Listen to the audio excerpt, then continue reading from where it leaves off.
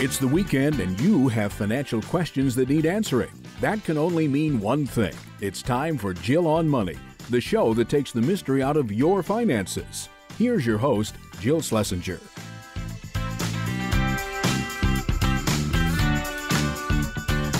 Welcome, welcome. It is the Jill on Money show, the first full weekend of August, and we hope that you are having a good summer so far. We have not let up with tackling your financial issues. If you've got a question, all you need to do is go to jillonmoney.com and click the Contact Us button. Then if you fill out the form, we'll answer your question via email when I do email segments, or if you'd like, let us know if you want to come on the air. Mark will do all the rest. That's what Jack did. He's on the line from New Jersey. Jack, welcome to the program. What can we do for you?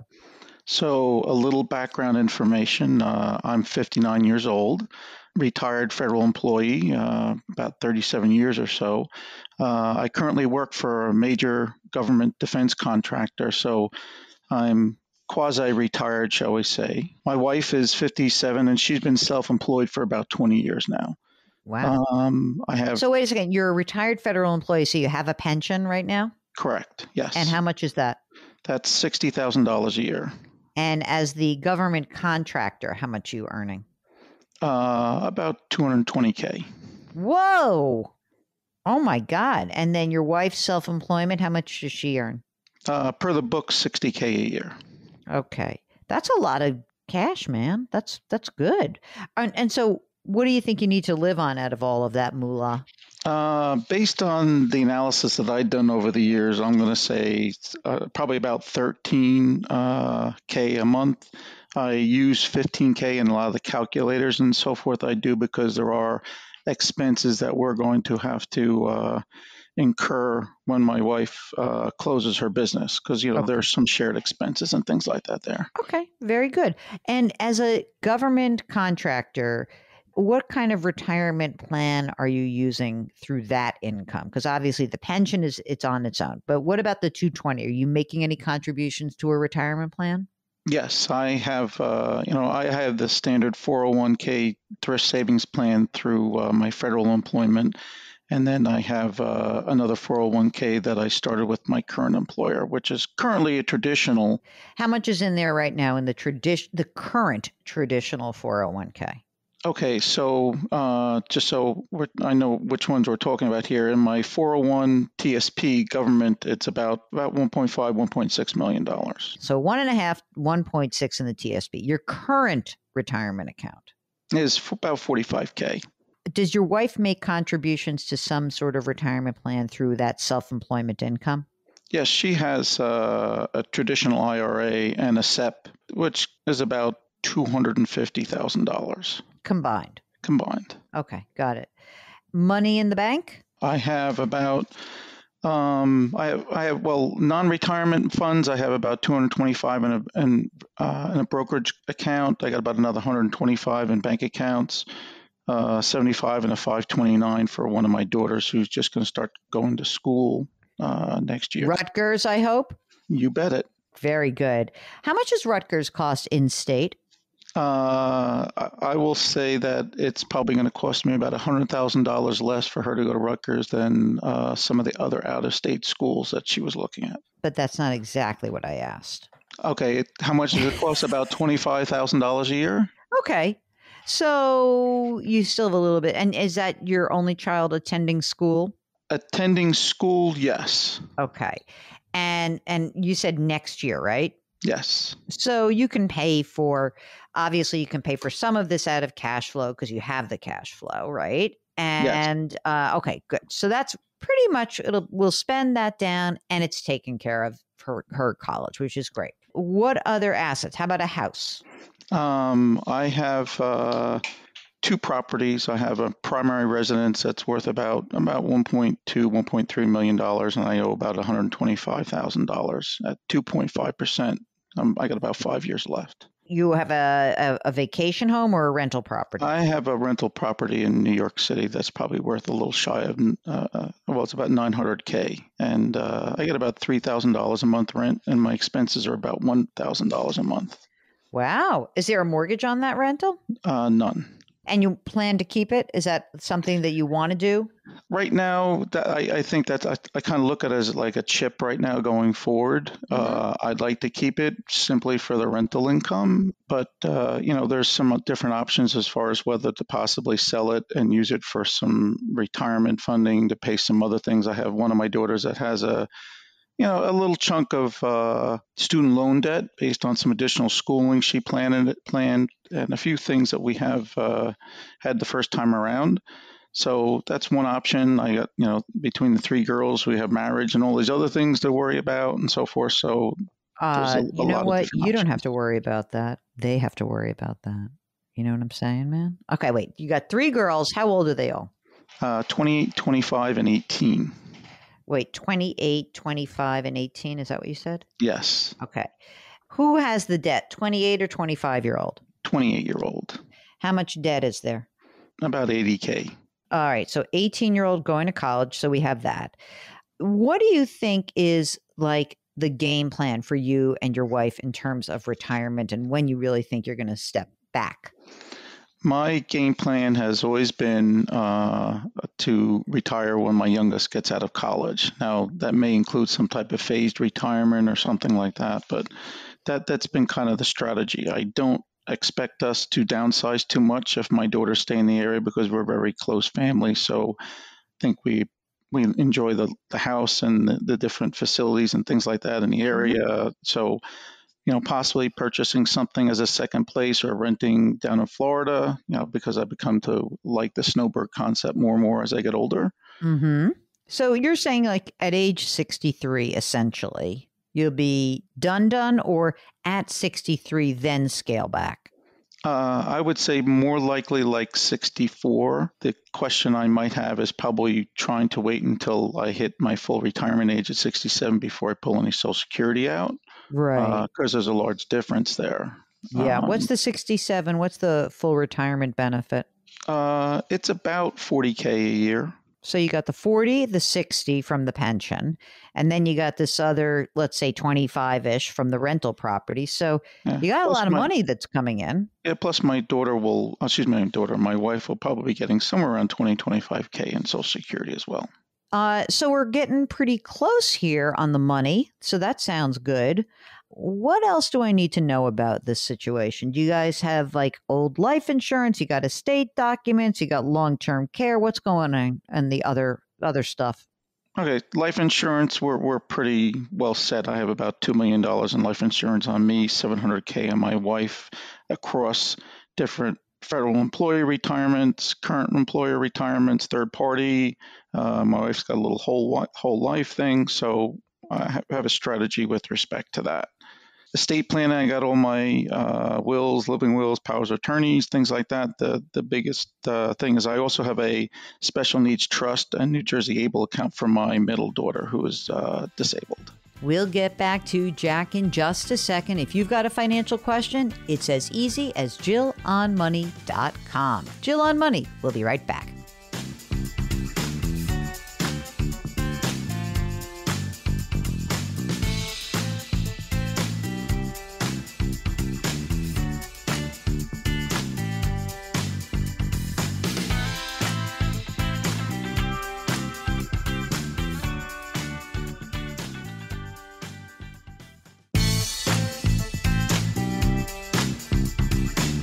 Back to Jill on Money, where Jill Schlesinger helps you take the mystery out of your finances.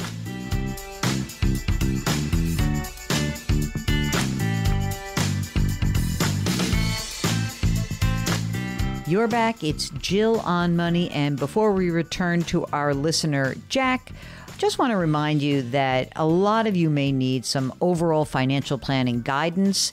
And if that's your situation, you may want to check out our sponsor, Facet Wealth. Facet planners always have your interest at heart. That means they're all fiduciaries. So if you need to lift up the hood on your financial life, visit cbsaudio.com/Jill. You'll get 2 months free off your first year of financial planning at Facet Wealth. Okay, let's get back to our listener, Jack. So how does her presence in your life in terms of retirement? How does that influence your decisions around retirement? Well, that's the main concern or question I have. I can't necessarily just go off of just basic numbers as much as making sure I have all my bases covered for her, because the strategy right now, while we don't have guardianship for her, I foresee her to be financially and socially dependent on us for the rest of our lives. So I've done things like, for example, I've gone ahead and declared her through my federal employment to be eligible for my health insurance coverage after age 26.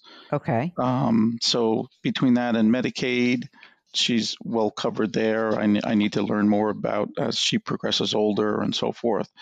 But the question is, I think she's going to be living with us, so I'm going to need to account for not only my, getting through my life, but then what do I need to Her do life. to lessen the burden on my other children and Right. make things comfortable for her. Right.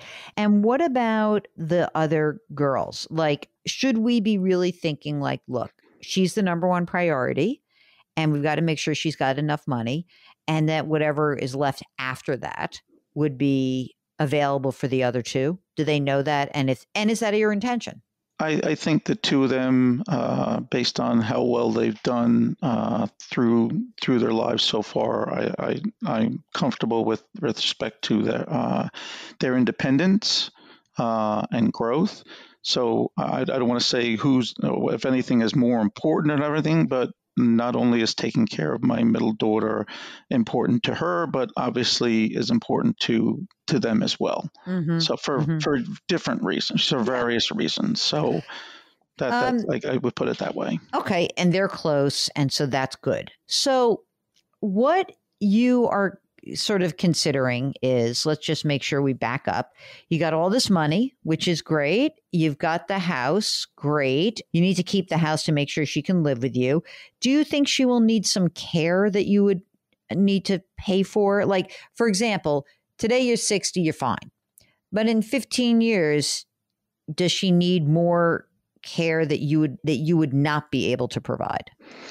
That's kind of one of the challenges. She's very high functioning. She's got a part-time job, but I think there's always going to need to be some assistance there based on how well she's been doing. I'm anticipating that to be less and less, but there's the unknown there. Okay. So I think the answer to that is yes, but at a smaller amount, more from making sure that she has the housing and whatever Right. additional daily supports and so forth. But okay, so big picture, you have the 60. You guys will have Social Security of, let's call it, another 60 between the two of you. So you have 120 coming in, okay? And then I'm not even including the rental for a second, because I do think you may want to have that rent. You may want to sell that rental. You have then $1.5 million, 175. So you've got just over $2 million in assets, invested assets, right? And then you have the 900,000 in the rental. I mean, look, the rental income's okay, but 900 grand is a crap load of money. And to say to yourself, like, after expenses, I'm making 25 grand on 900,000. It's not like a fantastic yield. It's not like do you know what I mean? Like, so it may be just, especially in this scenario where you might want to free up cash, that this could be something that's a good thing to sell. And I'm just saying, maybe if you are looking down the road at 64 to 67, you know what this argues. This means that those 3 years, you're going to need some extra money to spend. And look, if you have some free cash flow now and you want to help out your oldest daughter with some of that debt, that seems fine to me. I don't see that doesn't seem like a bad thing at all. If you want, I mean, you've got more money than you need right this second. So how quickly do you think that you'd like to start helping your 28-year-old? I would like to do that this year. The one of the questions is we're kind of anticipating that we'll be hearing wedding bells in the next couple of years or whatever it is. So there's some questions there as far as where to help or where we can help. I'll put it that way.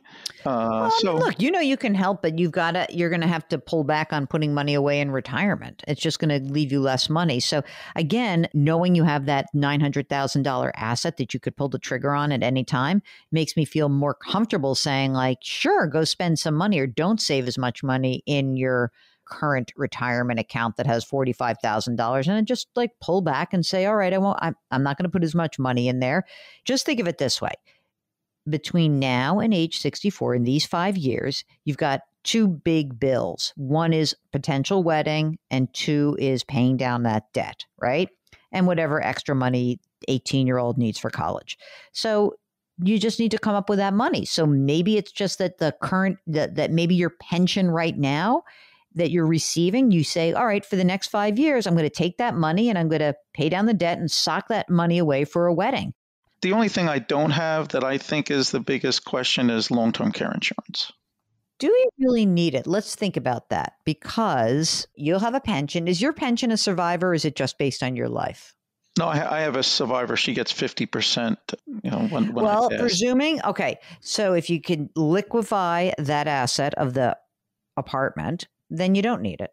If you keep that asset, then you might need it. So if you're always willing to sell the rental, then you're fine. Then you don't need long-term care insurance, because then you have plenty of money. You're sort of in that, like, I've got more than $2.5 million and I'm self-insuring. If you want to look into it, you can get some base coverage. It's just a god-awful amount of money. It really is. But I don't think you need it. Mark, do you think they need long-term care? My insurance policy is that apartment. I know. That's what I keep thinking. So I like that apartment. I don't really think you need it. As long as you're willing to sell that apartment. That is the ace in the hole, if you will. Okay. All right. All right. And no house. You're not buying a house in Florida, by the way. You can rent. That's fine. But no buying a house. No. You will not be owning 3 residences. Okay. Oh, okay. Unless you say, I'm selling Jersey, we're all moving down. You, your wife, and your daughter are moving to Florida. Then it works. But you're not doing that. You just said you're not going to do that. Go rent a place for a month. No, I was entertaining just a condo unit or something like that. But what do you mean just a condo unit? Do you know how much that is? I need you to have liquidity. You cannot afford, in your situation, you cannot afford to take a chunk of your money and pop it into some dopey condo in Boca West where you're like, oh, it's nice to be a snowbird, and I don't have that $600,000 that I need for you. You hearing that? That's the dream crusher. Again, you tell me you're going to sell the apartment, and you're saying, oh, I'm going to buy a really cheap little place in Florida for $300,000, which you can't find anymore right now anyway. And I'm going to take the other $600,000. I'm going to put it in with my non-qualified money, my account. And now I'm going to have $825,000 in there, and I'm all good. You don't have enough liquidity to take a big hundreds of thousands of dollars out of this current situation and buy another place. You just don't. If you want to replace one of those illiquid assets with a different illiquid asset, I'm okay with it. But be very careful. Liquidity is your friend. You're young. You are not planning for 35 years of your future. You're planning for 35 years of your future plus another 50 years for your daughter's future, right? So we got to be careful. All right. If you've got financial questions, how about this? Just go to our website, JillOnMoney.com, and bookmark it. It's Jill on Money. We'll be right back.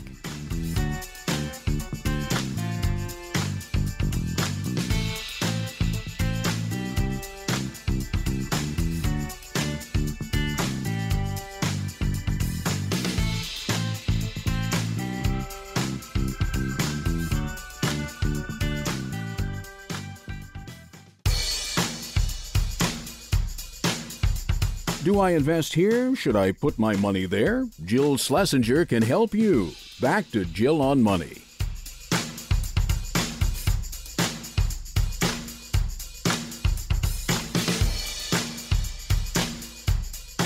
You're back. It's Jill on Money. Let's dive right in. It's Michelle in Delaware. Michelle, what's going on for you? What can we do? Well, hi, Jill. Hi, Mark. I'm anxious. I'm a school nurse, and I am wanting to retire. I'm not at that age yet. Well, I'll be 59 this year, and the earliest I can retire and get my benefits as far as my pension is 62. So 3 years to go is really what we're talking about, right? Yes, Okay. yes. Tell us more about yourself. Are you married, single, partnered? I'm divorced. You're on the front line. And so are you exhausted? Like, how are you feeling? What's happening? I'm mentally exhausted. Just I work in an elementary school, and just before COVID, it was an exhausting job. It's a rewarding job, but it's a lot. And COVID just took it to a whole nother level. All right, let's take a deep breath and see what we can figure out for you to get you out of this situation. So, how much do you earn right now, Michelle? Right now, I'm earning anywhere. It ranges based on working summer school, but this year it was $99,000. Okay, great. Do you make a retirement contribution out of that $99,000? I do. What do you put away? Well, in the 457B, I'm doing $800 a month. Okay, great. And are you saving any other money in addition to that? Well, I was putting money into a brokerage account with TD Ameritrade. And when the economy started going haywire, I stopped putting money in. So I just have a little bit of savings on the side right now. How much money is in the TD Ameritrade account right now? The value of the account is $10,000. Okay. And do you have like a nice, like boring savings account also that's floating around out there? It's extremely boring. Boring is beautiful when the things are moving around, don't you think? There's barely anything in the account right now. I would say it's probably $2,000. Okay. And how much money is in the 457, the 800 a month? How much is in that account right now? Right now it's $56K. All right. Do you rent or own? I own. What do you figure the house is worth?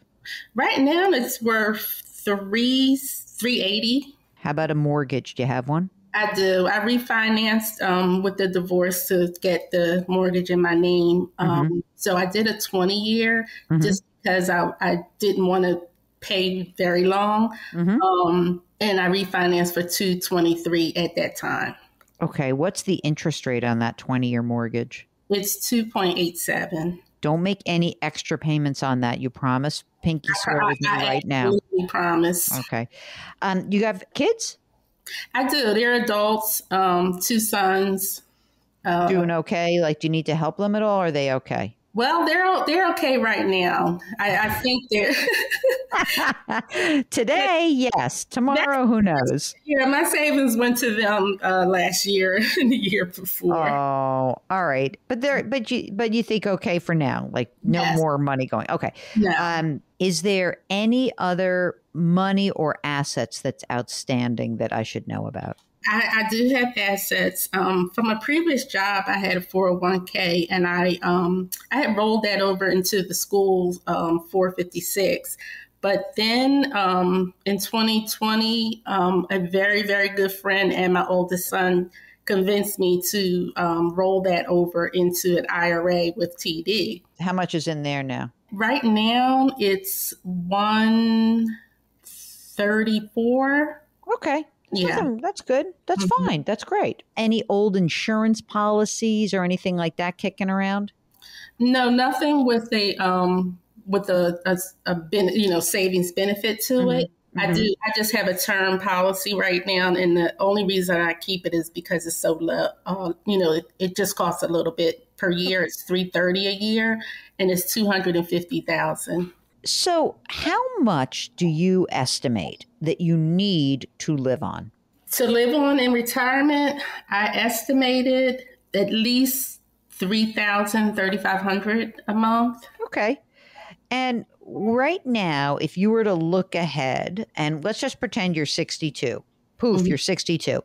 What would your pension benefit be? Do you know? At 62, it would be almost $1,600. $1,600 a month. Okay, good. You would also be entitled to Social Security at some point. Do you know what that Social Security benefit would look like? I do. At 62, it would be 1978. At 65, it would be 2467. And at 67, it would be 2861. Okay. So I know you're fried. So I'm going to acknowledge that. And I don't want to make this more painful for you and say like, well, just gut it out and keep working. Right. But so if you were to step down right now, could you get another job for a few, 3, 4, 5 years doing something that's not quite as stressful? Would you be willing to do that? When I think about it, as a nurse in Delaware, the only other jobs I could take would be going back to home care, which I don't want to do. Okay. How about if I have like you working in a Starbucks or something? Like, I mean, a job, not like, oh my God, you've got to use all of your training. Like, would you be willing to just do something to have some money come in the door? That's what I'm asking you. If I was to retire like right now? Yeah, this second. No. I would. So you want to know. So really, you're 59 this year, and I got 3 years to get you through till you get your pension. Can you last 3 years? Mentally, I already know I can last 3 years. Okay. I switched from elementary to high school. I'll be working with 2 other nurses, so I won't have that burden of just me handling a 500. Oh my God, that's unbelievable what you had to do. Yeah. So you can do 3 more years, and you want to know that if in 3 years you call it quits, you'll be okay. Is that the real question here? That is the real question. We'll get back to Michelle in just a minute. You are listening to Jill on Money. This is the program that takes the mystery out of your financial life. We'll be right back.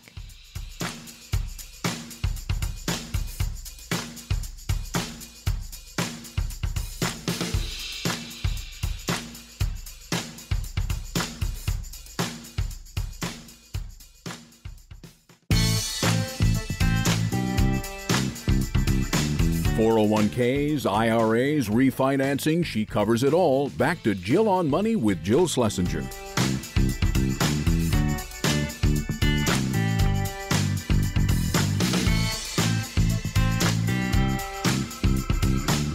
You're back. It's Jill on Money, and we are here trying to help you make really good financial decisions. It doesn't have to be the best financial decision. It has to be the best financial decision for you, for your family. Maybe it's the next best step you can make after running into a tough time. But one thing is certain, as you listen to this program, I don't want you to feel like your situation is not worthy of a call or an email. Every one of us has financial issues. People who have a lot of money have financial issues. People who don't have a lot of money have financial issues. And I think so much of this is due to the fact that money can be quite emotional. And that's why Mark and I love doing the program, because it allows us to help you take the emotion out of it. So right now, let's get back to our listener, Michelle, and talk more about her retirement. Your benefit really does jump pretty enormously between 62 and 67. It does. If I could wave my magic wand, I would be like, oh, maybe you can last 5 years. I don't know. But let's just do the 3 years. In 3 years, you get $1,600 a month. And that's, we know that you need more than that. And so where are we getting that extra $2,000? Right. And so if you don't have that much money saved, between the 457 and the IRA rollover, you're going to have a couple $100,000. And you could see that, that could go pretty quickly. And so I don't want to deplete all of that money while you're so young. The reason that I would want you to work is not because I'm mean. I'm worried that you would kind of blow through a lot of that $200,000 because you couldn't have it grow. Even if like the market were going great guns, you really couldn't afford to have it all be at risk because we know that you need to live on it, right? So if you think about between age 62 and 67, we need out of that $200,000, we have to come up with another $2,000 a month. So we need to spend $25,000 a year for 5 years. That means that by the time you're 67 and collecting Social Security, you don't have that much money left over. And I don't want to leave you with so little in the bank. I don't think that that's enough money to just say done at 62. So here's what I think. If you really just say like, look, I know what I do. I know how to do it. I've already made a shift to make my life a little better by going to high school. I think you're going to need to work beyond age 62. I think that you're going to have to go to closer to 65 because you are going to live for a long time. Yes. You know, if you retire and you're 65, think about this. You have possibly 30 years of not working. Yes, you have Social Security, and yes, you'll have a pension, but we need another pot of money that you can dip into and for other stuff. Can I play devil's advocate? Why not? So 62, she's fried, she's done. I know it's not ideal, but she takes Social Security, she gets her pension, that covers her monthly nut, and she doesn't have to touch her nest egg. But what if she needs a new car? You know what I mean? Like there are things that are going to come up. I would need a new car. What's the healthcare situation at 62? Yeah, do you have full health care because you're a nurse? I mean, through the school? Not at 62, I won't. So my situation. When does that kick in? It kicks in at 66. Mark, yeah. Now you're liking my 65 plan, aren't you? Yeah, I already knew you were going to. I'm sorry, but I think at 65 it works. I do. Forget about the stupid TD account with $10,000 in it. I want a boring savings account, and I want you to put in $10,000 a year while you're working into that savings account so that by the time you hit, I want literally by the time you're 65, I want there to be $50,000, $60,000 in there. That's what I want. I want you to have some safe, boring money. Yes, I agree. You can have an ETF, you can have a managed account, you can do all those things, but you need to have some money in cash, some money in stocks, some money in bonds, and call and just be like, okay, I want to sleep at night. And if you work till you're 65, I think this is going to work out beautifully. If you decide that you really hate it and you need to move on, then you need to come up with some other game plan to make money for those interim years before you can claim Social Security at 67. I really don't think it's a great idea. And I would very much advise against claiming Social Security at 62, even before 67. Just the penalty is so big. It is. It's just not worth it. So you've killed yourself. You've done a great job.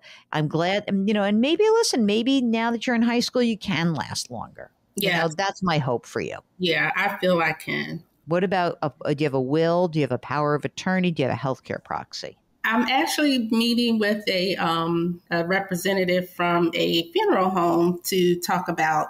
Oh, wait a minute about the funeral home. Hold on a second. Those guys are shysters. Hold on one second. No. So I don't want you to, don't buy some fancy pre-planned funeral doo-doo-doo. Don't do that. Do not do that. What I'm saying to you is you need to have an attorney draft a will for you, and one of your sons or both of your sons need to be assigned the healthcare decision maker on your behalf. Do not pay anything right now for a funeral or anything like that. Please don't do that. Okay, we'll wrap up with Michelle in just a minute. It's Jill on Money. Check out our website, jillonmoney.com. We've got wonderful content there, and you can always hit the Contact Us button. We'll be right back.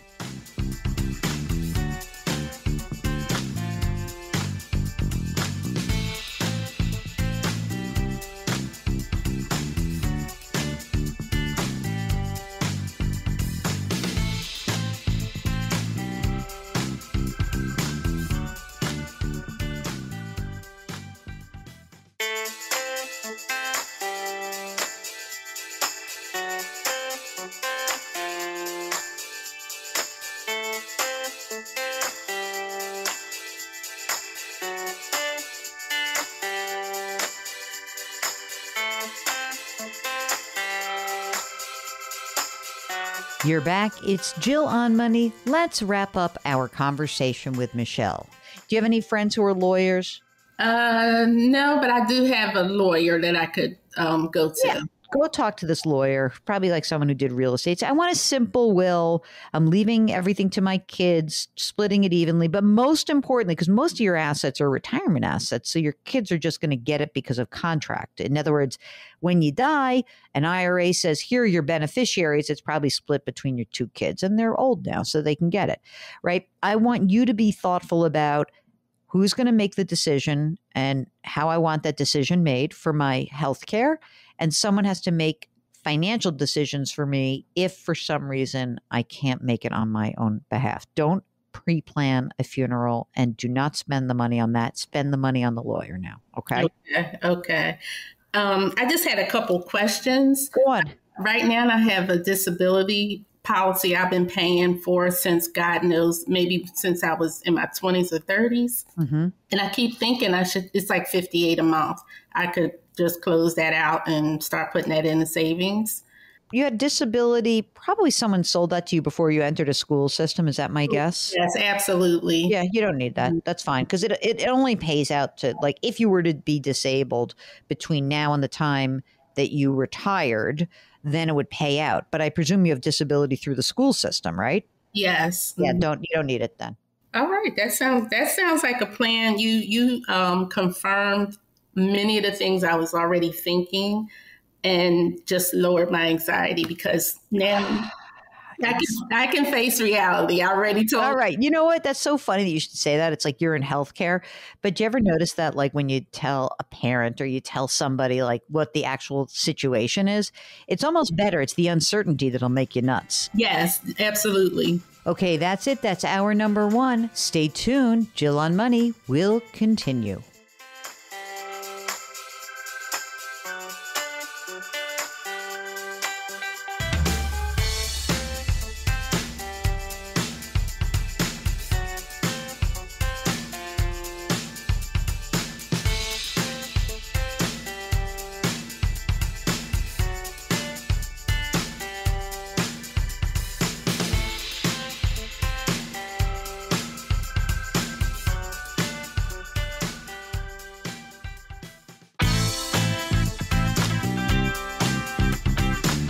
It's the weekend, and that can only mean one thing. You're listening to Jill on Money, the show that takes the mystery out of your finances.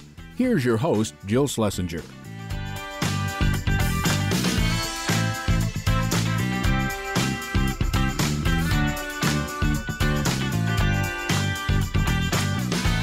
You're back. It's hour number 2 of Jill on Money. And let's get going with answering your financial questions. We are starting this hour with Greg from Buffalo. What can we do for you today, Greg? Well, I just had a question. I have some extra money. I was wondering where I could invest it or what the best place to put it would be. Okay. Tell us about yourself. How old are you? I'm in my early 50s. I'm retired from the Navy after 22 years. So I have my pension there. And both of my parents, unfortunately, recently passed. And So I have a pretty good chunk of money I'd like to invest somewhere. I do have a second career, and my 401k is maxed out at my job. So I'd just like to put that money to work somewhere. Okay. You're retired from the Navy. What's your pension amount? About $2,400. And then how much are you earning now in addition to that? Just under 70. Great. And you're maxing out your 401k? That's amazing. Fantastic. How much extra money are we talking about? Probably about $40,000. Do you own a home? Yes. How much is it worth? Probably about $180,000. And do you have a mortgage outstanding still? No, it's paid off. So you got the house, it's paid off. How much is in the 401k right now? Just under $150,000. And are you married or single? Divorced, yeah. Okay. Kids? Grown. Okay.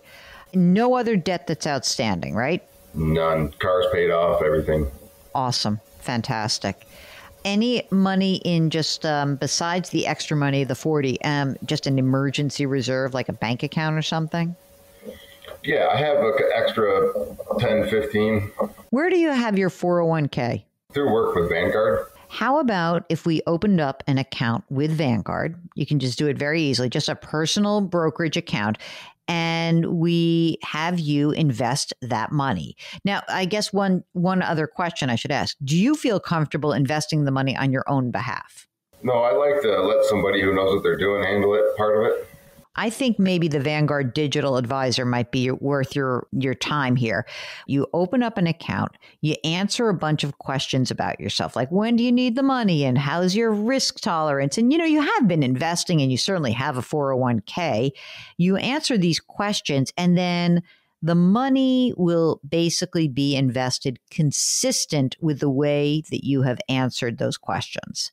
And that is a very cheap and efficient way for you to get this 40 grand to work. I mean, look, I could also argue that it's not imperative that you actually put this money to work. It may be worth your while to keep a little bit extra money in cash.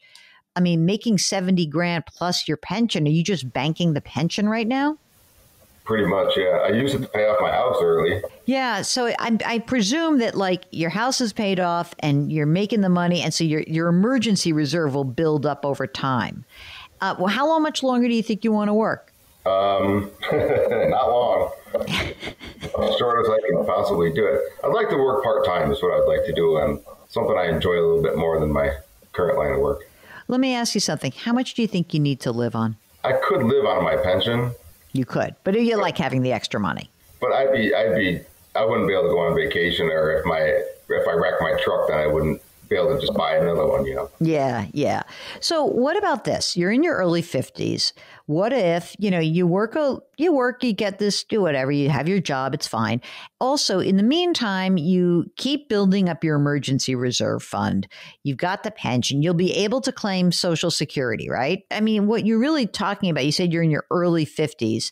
You probably could go to a part-time gig. You probably could in the next few years. I would like you to have the emergency reserve fund beefed up before you do that. So I'd like you to have 40 or 50 grand in emergency reserves. You'll have the extra money you've invested in the Vanguard Digital Advisor. You'll have your 401k. And then I'd like to see how you do just working as much as you need to have your fun vacation fund. You don't have to have a full-time gig. You really don't. If you think about you're in your early 50s, if you think well, I'll just do this for a few more years, I'll build everything up, then you work part-time just to float your expenses. And then, maybe you do that for 5 years or another 10 years. And then, because you are young, you probably want to do something with yourself. And then when you claim Social Security plus your pension, you're kind of living pretty well. And you'll have all this money that you've saved. So it seems to me that's kind of the general game plan. Would that work for you? That's kind of where I was heading. I just got that gap period between, now and then being able to claim Social Security or whatever. Yeah. But, as long as you're willing to do something, I'm not saying you have to work full time. You just want to be able to cover your expenses. And it would be nice for you, I think, working full time for now. What's nice is you build up the 401k, but you also build up your retirement, your emergency reserve fund.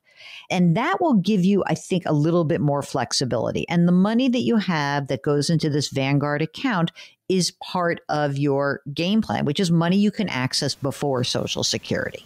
Is that like a Roth or a traditional IRA? Nope. It's just a plain old brokerage account, based on your income. It's not tax deferred. I would rather you actually not necessarily put money into a Roth, because I think you're going to need the money and I want you to have access to it before 59 and a half, just in case. You may be I'm done with this. I want to give you flexibility. Is with someone who's got a pension like you, I think that the thing that's kind of neat is that you have this base of money, and that if you had to, you could survive on that. But you don't want to do that. You want to have a little bit of fluff in your cash flow. The way you create the fluff is by working part-time. Now you're working full-time right now, which is great. And so I would use this period of time of the next few, 3, 5, 7 years, however long you really want to do it, to give you some more flexibility as you approach your 60s. I think, at least, that a lot of people who are working part-time tend to have a lot of longevity because it's like, I'm keeping busy, but I don't feel awful. I don't feel like, oh, I have to be here every single day working, like working for the boss, that you have some flexibility. Build the flexibility that you want. And that's what you're doing right now. Yeah, I was kind of hoping to get a gig that I enjoy going to work. Well, maybe you will, right? I mean, it is still a hot labor market. Maybe you will. Or maybe you're like, I'll grit it out and then I'll just do a little part-time thing. And maybe when you're part-time, you will like it a lot more. Right. But let's see. You may find that you can do something different, and that will be, I think, I just think it's going to be a great relief for you just to know you've got a few bucks in the bank, you got a few bucks in the Vanguard account, you've got the pension, you got the 401k, all good. I don't think that there's any reason why I would encourage you to start doing a Roth or start doing more money in your retirement account. Your non-retirement assets are going to give you the flexibility you need. Do you have a financial issue that requires a little bit of assistance? Maybe you need some coaching.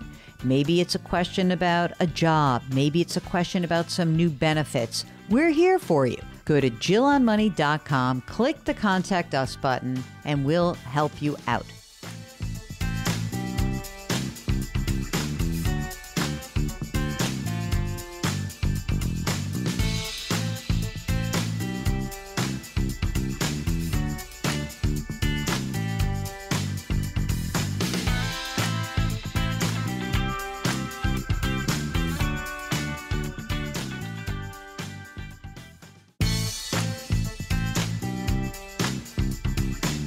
Back to Jill on Money, where Jill Schlesinger helps you take the mystery out of your finances.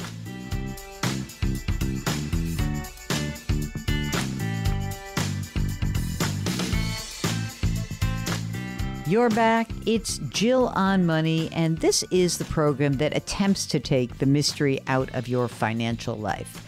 And of course, you can give us a holler anytime you do have a question by going to our website, JillOnMoney.com, and clicking the Contact Us button.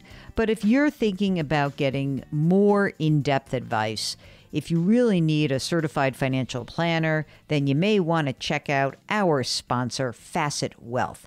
Facet Wealth is able to provide financial planning services to all different kinds of people, maybe people just like you. And they do it by putting your interests first. All of their financial planners are fiduciaries, so they've got to put you first. If you're looking for holistic financial planning, visit cbsaudio.com/Jill for 2 months free off your first year of financial planning with Facet Wealth.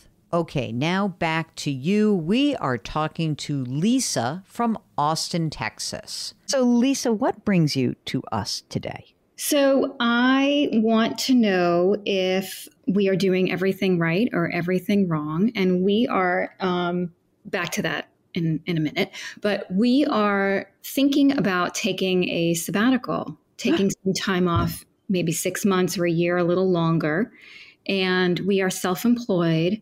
So making this decision is a biggie. I kind of wish you're like, I work for Dell and they're giving us a 6-month sabbatical paid. That's not happening. You would have to pay yourself, basically. We would probably, we would have to make a big life decision. Okay, who's the we in this? There's a spouse? So my husband, we work together. And wait a minute. Work together. That's a lot. That's serious. How old are you guys? I am 48. Will be 40. I like that you had a moment there. Yes. Let me think about how old I am. Well, I was 38 for about 3 years in a row. And what about the husband? Is he also in his late 40s? No, he's 52. Okay. So the small business that you own, do you guys draw salaries? Yes, we draw a salary, each of us, and we have one employee. One employee. And is that person also related to you? No, he's not related to us. He is his own man. Okay. How much do you earn salary-wise together? So we each draw, I think, $65 a year, but then we do other draws throughout the year. So that's do you do like S Corp distributions or LLC distributions? We are an S Corp, and so we do distributions throughout the year. How much does that how much do those S Corp distributions total? I don't know, but I can say like our AGI, I have that number if you're interested. Sure. Is 254. Do you guys have a retirement plan for these for this 250 grand salary / S Corp distribution? Yes, we do. We do. We switched from a SEP to a 401 a few years ago. So all the years prior, we contributed to a SEP, and then we decided that a 401 would be better for us. So we did that, and so we maxed that out. And then the years we have more funds, we match. Okay, great. That's great. And you do this, and your employee also participates in the 401k, right? Not yet, but he will. Not if you take a sabbatical. Well, if we take a sabbatical, I think we would have to sell. The whole thing? Wow. That's a huge decision. Now I've just gone from sabbatical to selling a business. Yeah, I don't think it's so hands-on that I don't think anybody else can do it. Okay, fair enough. All right, now let's do some more numbers then. The SEP money, did you roll it into your 401k, or is it is it just sitting there? It's separate. Okay, how much is in the SEP? I don't know what's in the SEP, but I can tell you combined. You mean the SEP and the 401k? The SEP and the 401 is 1.1. Great. Fantastic. What about in non-retirement accounts? Do you guys have a cash account, like a little slush fund kind of account? We do. We have another about 1.1 in other savings that are So that would be cash, brokerage account, other stuff, or is that really cash? Is that really like savings and money market? Is any of the 1.1 at risk? Probably all of it. It's all in a index fund. That's part of the question, is that we have it all in stocks or an index fund. Okay. That's fine. All right. We'll deal with that. That's an easy problem to fix. I promise. Okay. Now, next question for you. Do you own a home? We do have a home. How much is it worth? I think probably 1.1. Everything is 1.1 in their lives, Mark. You catching this? It's a good theme. Is there a mortgage outstanding? No, we paid it off. It was one of the things we decided to do when we were younger. We felt very aggressive about it. And so we did that. Okay. And if you were to take a sabbatical, would you go someplace or would you stay put? Well, we would like to go somewhere. Yeah. Do some exploring. I feel like we want to travel. We haven't seen family and friends from around the country. You're just wasted from being a small business owner, basically. We every day, even during COVID, we went to work every day. We didn't work from home. We didn't have the opportunity to work at home. So we kept schedule. And so I think it's time for us to kind of, see the world. And we both are actually thinking of maybe a career change, but we don't know exactly what that would be. So that complicates it. All right. Well, wait a second. We're going to see what you need to think about. If you could sell the business, if you had to fire sale the business right now, what could we get for it? So it's probably valued at about 300, but in reality, if someone was really to buy it, I think probably 150. Okay. So getting 300 would be difficult. We'd have to wait around and really. Yeah. If you said like, I want out, give me some moolah, give me some travel funds, let's go. Okay. How about children? I forgot to ask about that. Are there some of those? Yes. Are they ready to come aboard, or are you going to just leave them in Austin to tend to themselves? No, we need someone to watch the dog. So. How old are your kids? So we have 2 boys. One is 20. One is 17. So the 20-year-old is a rising junior and the 17-year-old is a rising senior. So one is in his 3rd year of college and the other one we're looking for colleges. And I have another question about colleges, just planting that seed. Is rising junior in college in state school right now? He's in a state school. How much does that cost? So I would say probably about $30 a year. Do you guys have money set aside for that? We do. Yes. We participated in the Texas Tomorrow Fund. And so we prepaid the tuition for the tuition portion of it about 10 years ago. And so we got locked into that. You bought units, and that takes care of that. And then we have a little bit in a 529 that takes care of his living expenses. So you're good. So even though it's 30 grand a year, you mean it's taken care of essentially. It's taken care of. And so we have our other son now rising. And so we have the same situation with him, but he wants to leave Texas. He wants to go somewhere else. And so his tuition may be a little high, actually will be higher for sure. Can we say no to him or not? Right. So that's my question is I don't know the value in that anymore. I'm really confused. I don't know if it's worth it. First of all, okay, so our high school senior, he says, I don't want to go to UT. I'm just going to make it up. I want to go to Florida. So can I use the Texas Tomorrow Fund? I can't, can I? Or is there some penalty to get the money out of there? No, there is a penalty to get out. But if you use it for tuition, we bought, for example, 400 units. You can use the value of the unit I got you. Other school. I got it. Okay.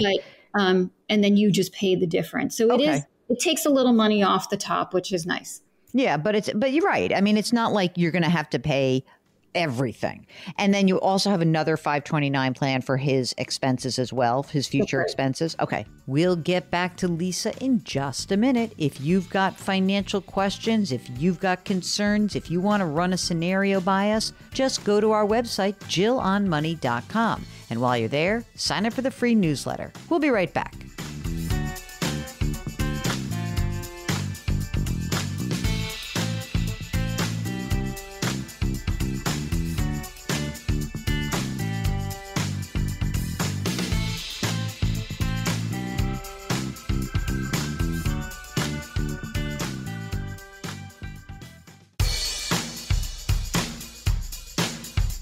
Do I invest here? Should I put my money there? Jill Schlesinger can help you. Back to Jill on Money.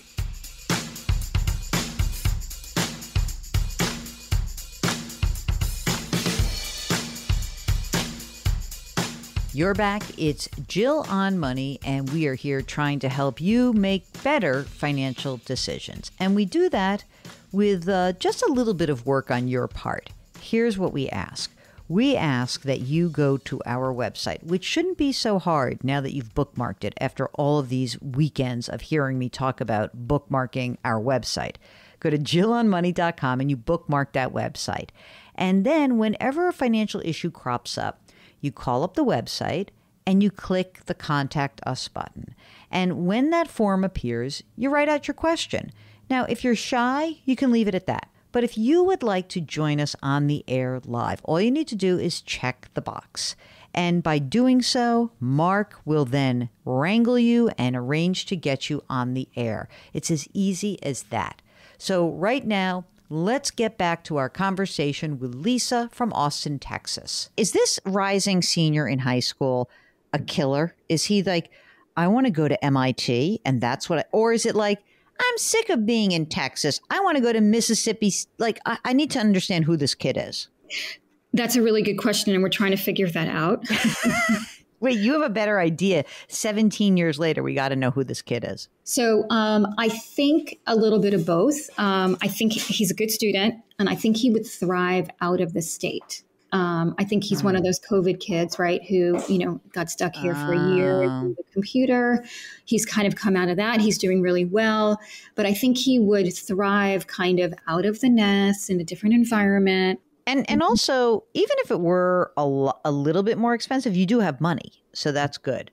But is there a value there? I guess that's my question. I think, there's a lot of back and forth about that, right? Mark and I are going to give you, I think, a little bit of like a reality check. Now, Mark, would you like to go first and talk about the value of just a different experience and what that could mean in the future? Based on her description of her son, I think it's not so much an educational value. If there's a value, I think it'll be more of maybe a social value for him.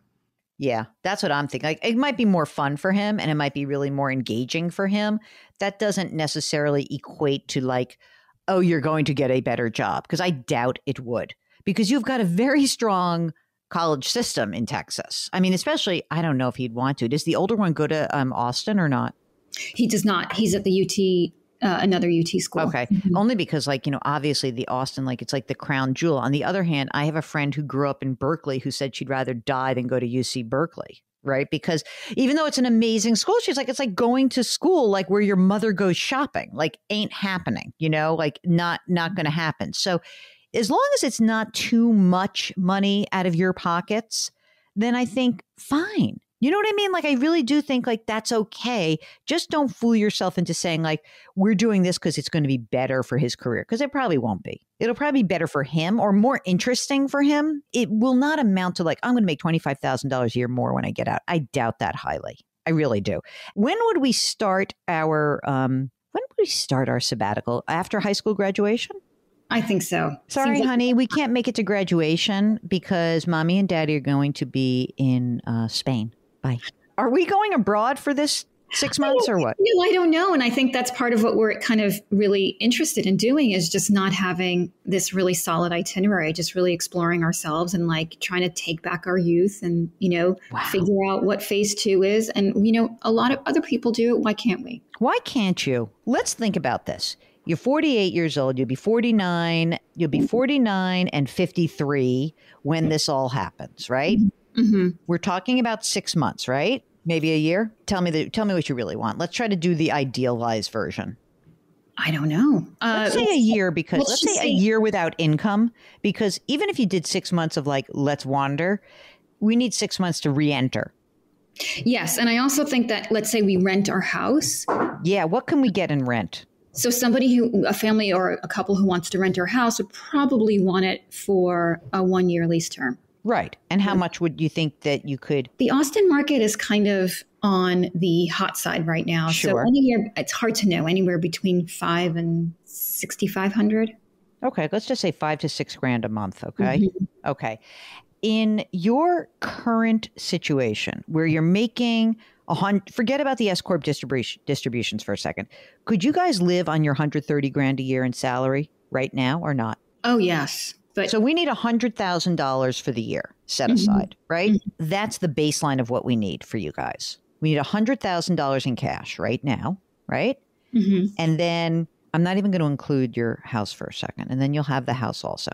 What about health insurance while you're meandering around your life? So we purchase our own health insurance. We pay, per month. It's not the greatest, but it just covers us as a family. So now just to go through this, we've got $1.1 million that's in index funds. We've got $1.1 million in retirement accounts. We've got a $1.1 million house with no mortgage. We want you guys in 11 months to be out of this business where you may or may not be able to sell it immediately. But let's just say you've sold it. Let's say you've sold it on June 1st of 2023 and you don't get your $150,000, you get $100,000. That's all you're going to get. Okay. So I'm just going to say $100,000 from the business, cash from biz. But I think that in preparation for this, what I would suggest, we'll know more next year, obviously, is that $1.1 million that's in your brokerage, your index funds, we do want to free up some of that cash. The money that you have right now in your index funds, if there's any money that's being reinvested, don't reinvest it. I want you to have some money. Remember, we're trying to stockpile. I want you to have $150,000 of cash before we start this endeavor, just in cash. Okay. Boring. Savings, checking, money market, completely boring. Then on top of that, if you happen to get cash out of the business, great, but that there's going to be this whole game plan is not predicated on you selling your business. We're going to do this as if the business goes to zero. Then you're going to rent your house. So you're going to have $100,000 in cash. Plus we're going to get the rent on the house, which on the low end is $5,000 a month. And that money is going to just keep going into your cash account. This is a 1-year game plan. So it is time bound. By the end of that year, you guys have to have figured out how you're going to make some money.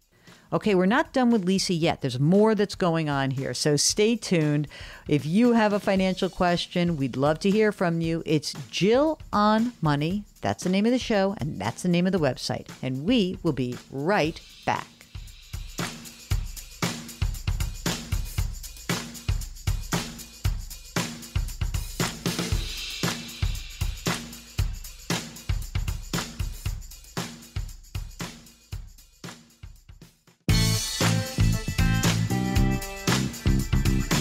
401ks, IRAs, refinancing, she covers it all. Back to Jill on Money with Jill Schlesinger.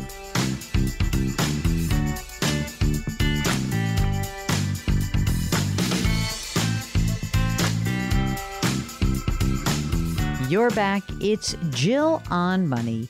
And, you know, we always point you to our website, to jillonmoney.com. And the reason is that is where all of our content lives.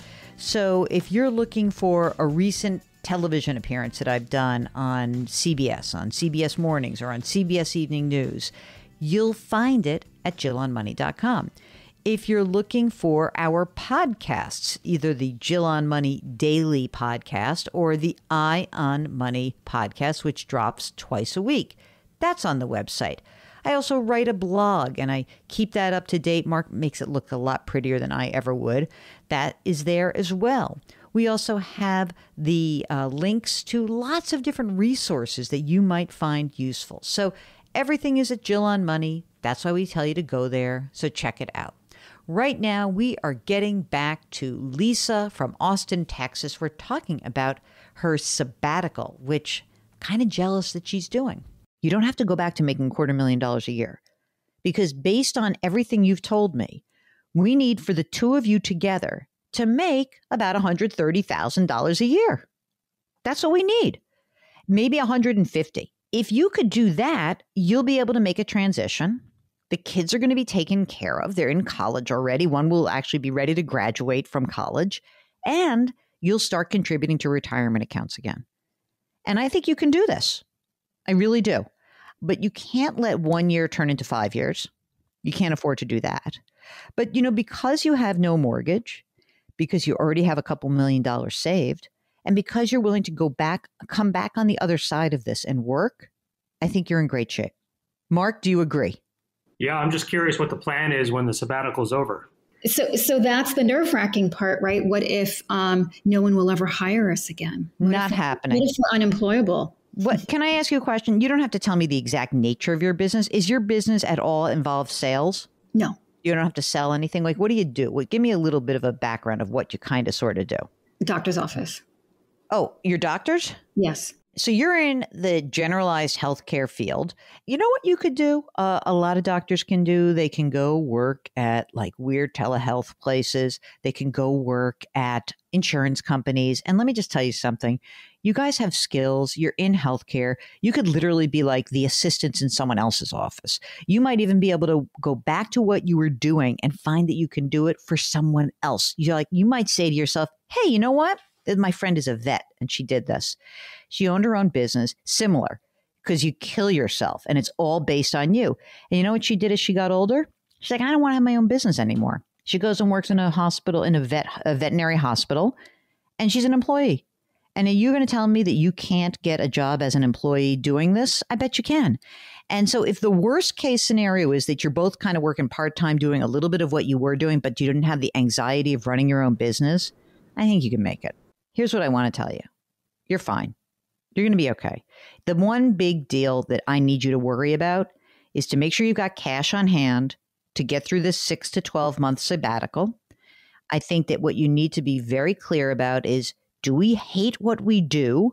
Are we burnt out of this job, or are we burned out of being small business owners? Because there is something very different about those two questions. I owned a small business. I hated it.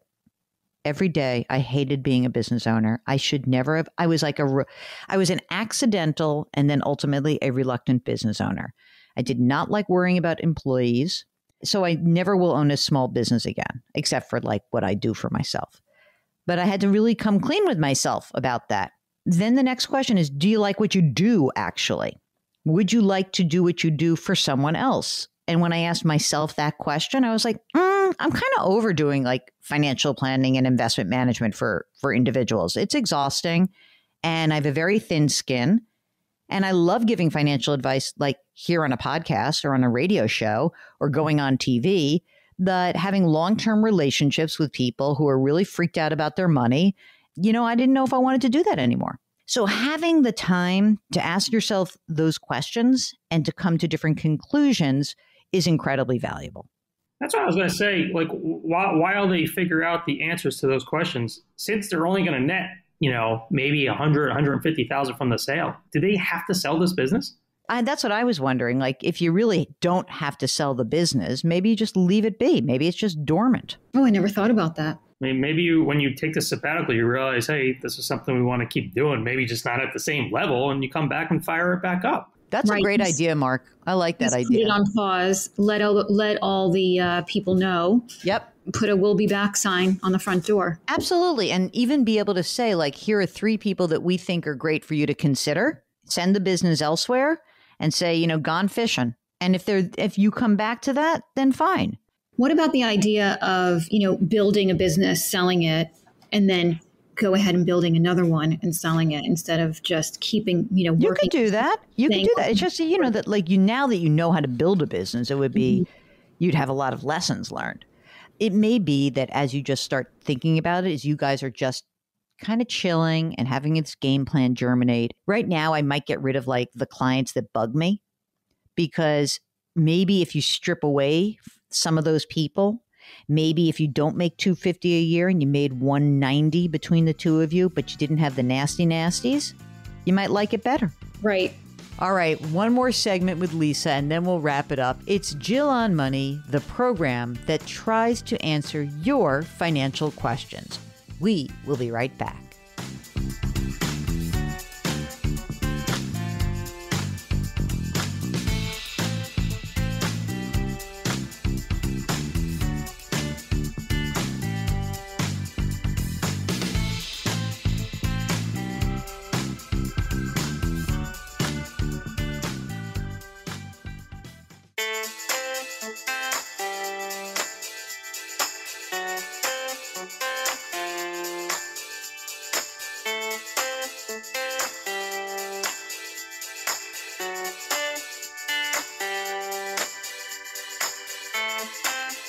You're back. It's Jill on Money. Let's get back to Lisa. It's a little scary, though, because you don't want to like throw everything out, sell. You're not going to. And then, let's say we do sell. And then what if, this is what we know in our adult life. What if? Well, you'll get a job. Don't worry. This is the whole point. You got to go. You're going to have to take that step, girl. I am so sorry. But that is the issue, that I'm writing a whole book about it. I just sent in my manuscript. But I would tell you something, that the deal is that when you are looking to reset something big in your life, there is risk. What you have done in your sort of being this very uber responsible couple is you have decreased the risk because you have a pile of money that allows you to take the risk. Okay.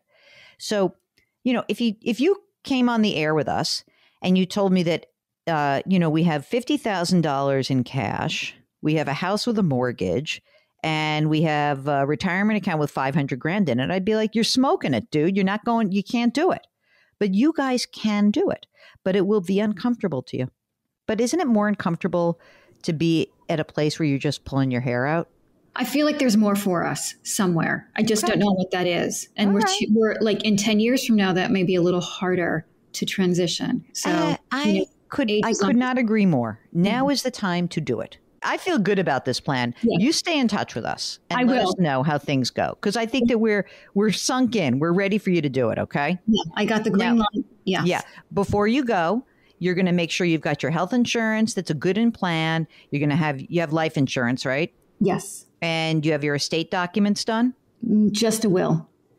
Do me a favor, especially if you are going to travel, a will, power of attorney, and a healthcare proxy. If something happened to you, someone's got to be, your spouse, or if something happened to you guys together that maybe your older son is able to execute your wishes, get those other documents done as well, okay? Okay, that's it. That's the program. Our music is composed by Joel Goodman. Mark Talercio is our executive producer. Try to lift someone up today. Thanks for listening. We'll talk to you next week.